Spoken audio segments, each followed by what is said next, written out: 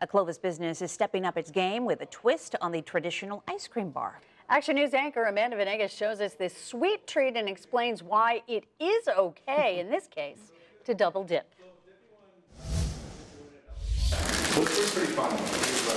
This isn't your ordinary ice cream bar. It's a bar dipped and sometimes double dipped to sweet perfection. The look on kids' faces when they get their bar with chocolate and sprinkles is amazing. Mario Vejar is the owner of Dip Me One, a new business operating from Roll Me Some, a rolled ice cream shop in Old Town Clovis. He started the business to elevate his ice cream game. Dip Me One is a hand-dipped vanilla premium ice cream bar. And so we'll dip it in a couple of different types of dip flavorings. We have chocolate, we have blue raspberry, we have cherry, butterscotch, and there's a lot more flavors that we're experimenting with at the moment.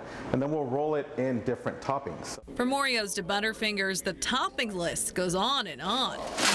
Vejar says if customers can dream it, they can satisfy their sweet tooth. He says this treat is one where it's okay to double dip.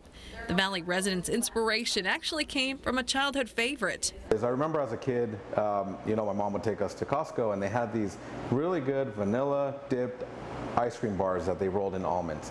And they stopped doing it years ago, but for some reason it's always stayed in my head. That idea has caught on in the past 2 months since they started, with more and more customers wanting to try the cold treats. The cost is $5 for a customized bar.